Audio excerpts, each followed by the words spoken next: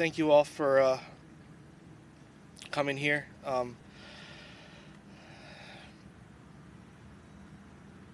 Laura, if you're listening, it doesn't matter what's happened. It doesn't matter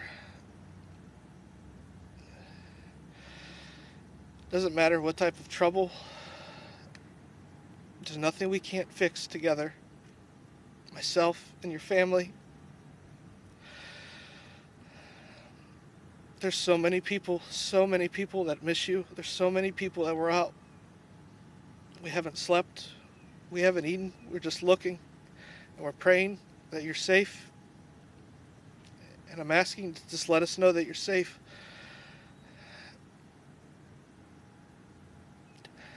If somebody has her, please understand that you've taken away a huge person in so many people's lives. Friends and family and students that she has. I know what she means to me. I know what she means to everybody else. And we just want to know she's okay. We just want her back. She was super excited for the start of the school year. I know she had talked to her principal and her teachers, like her coworkers, about her being pregnant and how excited she was. And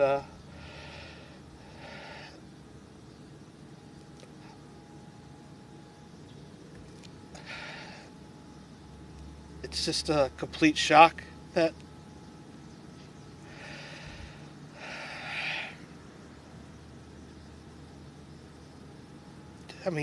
I think leading up to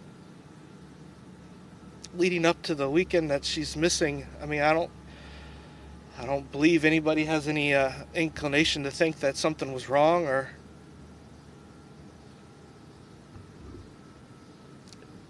just. Remember any of your last conversations with her? I'm sorry? Any of your last conversations with her?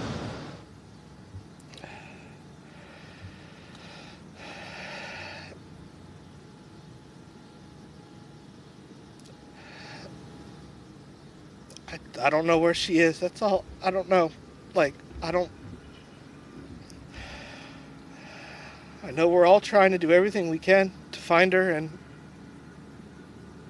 I just pray that she's safe and she comes back. That's all I care about right now. Laura and I have known each other probably for 10 years now. We've, any normal relationship, just take one step at a time, and you take the progress that comes with you. And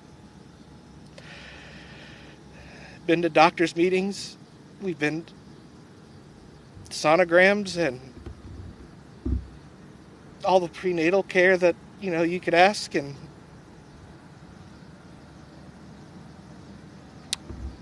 sorry.